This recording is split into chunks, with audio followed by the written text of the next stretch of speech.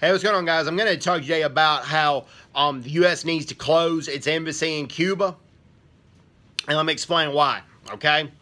There have been a group of senators who have sent a letter to Secretary of State Rex Tillerson encouraging him to close the embassy in Cuba, and let me explain why, okay?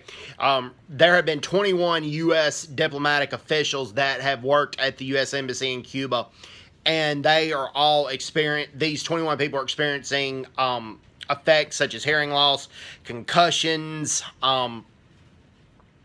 dizziness, and it's been confirmed that the U.S. Embassy in Cuba has been bugged, and there are devices, they're spy devices, and this is confirmed by the National Spy Museum in Washington, D.C. about these devices. They're devices that can damage the ear and damage the equilibrium that spies can use, and it's so small that, well,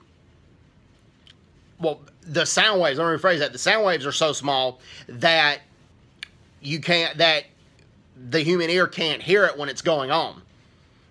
The only way the human feels it is the after effects, when it affects the human ear. And then it's extremely small that it's hard to detect once it gets planted. And it's just a sick situation, okay? And that's why the U.S. needs to close its embassy in Cuba, because Cuba has failed to protect U.S. diplomats.